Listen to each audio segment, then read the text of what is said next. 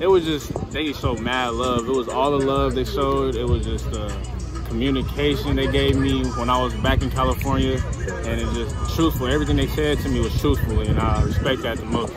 Pierce kind of started the Cali to the Ville way back when, before anybody else committed. It's kind of caught on, hasn't it? It was kind of a bluff at first, because we was all like laughing at him at first, but you know, when you believe in somebody and they make some changes, and they make some big changes, then you gonna ride with them. What was it about the atmosphere when you were there on a visit?